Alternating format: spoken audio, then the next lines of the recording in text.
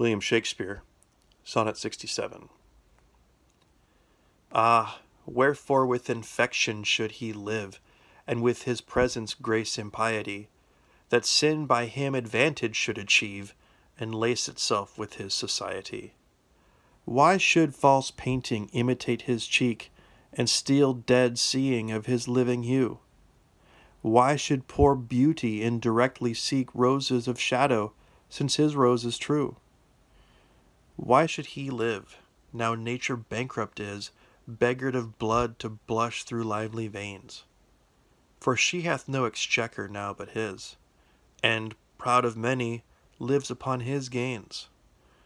Oh, him she stores to show what wealth she had in days long since, before these last so bad.